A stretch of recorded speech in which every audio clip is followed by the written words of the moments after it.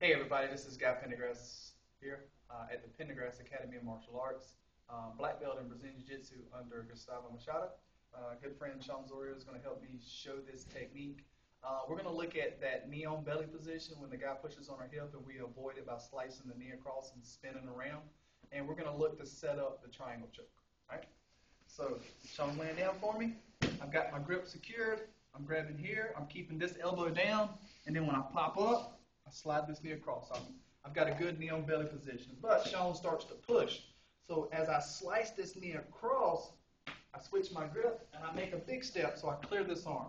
Now, as you can see, we've got one leg over the shoulder and one leg under the shoulder, which is essentially what we need for a triangle position. But how are we going to go ahead and start securing it? Well, I've got to make sure that Sean's head comes off the mat. All right, so I can simply just take both hands, pull up. This will also help with if he starts to try to buck, bridge his hips. This will make it very difficult for him to get rid of me from that position. So I'm pulling up. I want to take this heel and bring it to this shoulder, okay? And once I do that, once I've got this position, I'm just going to secure with my left arm, and I'm going to rock this way, okay? This will allow me to be able to figure four my legs, okay? If I keep my weight here, I can't.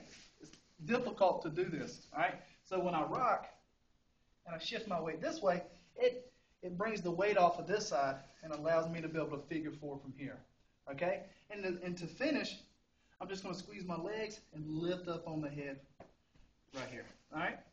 One more time. Little knee on belly, elbow down, pop up, secure my position here.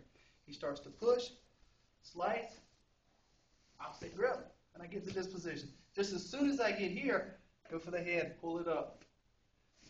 Bring this heel to this shoulder. All right? I'm going to base out this way so that way I'll have an easier time figure four my legs. If for some reason you have a hard time doing the actual figure four, you can also just take your knee and just put it to the palm of your own foot. And essentially you can finish the same submission. All right?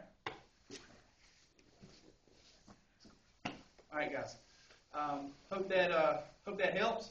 When you get to that position, you can definitely finish the triangle. Check us out at pendergrassacademy.com. And thanks to Sean. Hope you guys enjoy.